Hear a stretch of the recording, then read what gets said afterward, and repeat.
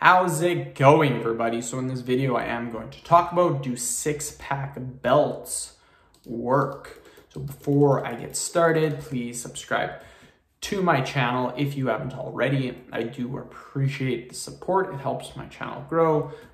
Please follow me on Instagram, Dylanberg999.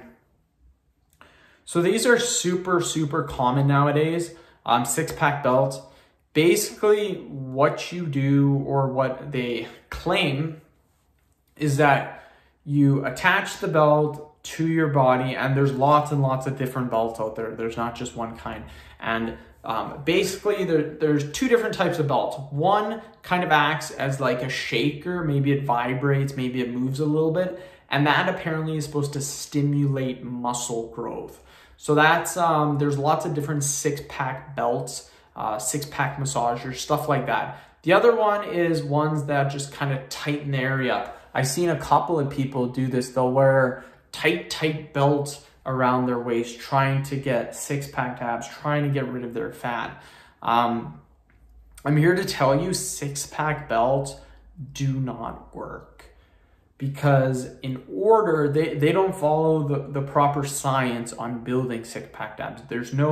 There's no science behind there. The main things for getting six-pack abs is, one, being a low body fat percentage, and two, having enough muscle in the abs built up so that they show at a low body fat percentage. For example, you can be 5% body fat, but if you're not, you'd be 5% body fat, but if you have no ab muscles, like barely any, you'll just have a flat stomach. And people email me this all the time. They'll be like, hey, I'm low body fat, I'm super skinny, but I can't see six-pack abs.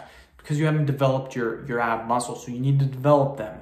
And that comes into building muscle for your abs. And that comes into, one, progressive overload, and two, eating in a caloric surplus. So what you need to do is first develop your ab muscles, again, by doing weighted ab exercises. That's how you develop your abs, weighted ab exercises. Just like building your bench press, just like building your chest. What are you gonna do? You're gonna start benching 135 pounds, maybe for 5 reps, then 140, 145, 150, 155, 185, 225, 275. Once you start getting up there, your chest is gonna be huge, and you're gonna be able to bench press a lot of weight. Now, same thing for your abs. You're gonna start maybe crunching just your body weight, maybe 10 reps, then you're gonna put 5 pounds behind your head, 10 pounds, 25-pound plate, 45-pound plate, and then you're gonna start doing crunches. Or maybe you're doing medicine ball tosses. Maybe you'll be doing 5 pounds, then 10, 20, 30, 40.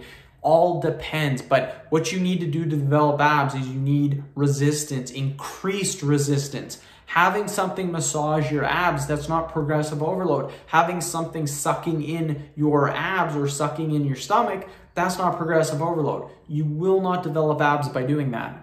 So no, six-pack belts don't work. So end of video. Thank you so much for watching. Please subscribe to my channel if you haven't already. Please follow me on Instagram, Dylanberg999.